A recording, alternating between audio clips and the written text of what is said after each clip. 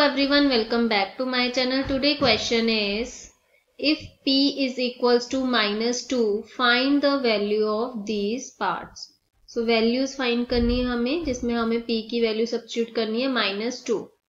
4p plus 7, p की value substitute करेंगे -2 plus 7 is equals to 4 to the 8 plus 7 is equals to -1. Second part is -3p square plus 4p plus 7 is equals to -3, p की value -2 square plus 4 -2 plus 7. 2 to the 4, 4 3 the 12, 4 to the 8, minus plus minus plus 7, which is equals to -12 minus 8 is -20 plus 7 is equals to -13.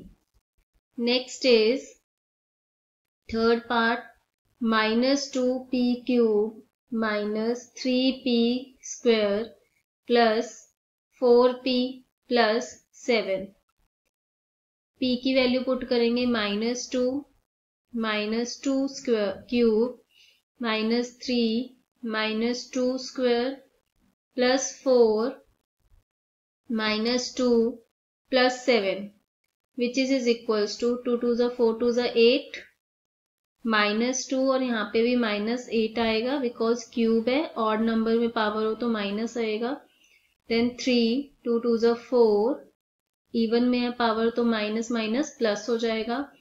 Then 4 to the 8 plus minus -8 plus 7, minus minus plus हो जाएगा. 2 8 जा 16 minus 3 4 जा 12 plus minus -8 plus 7, which is equals to 16 plus 7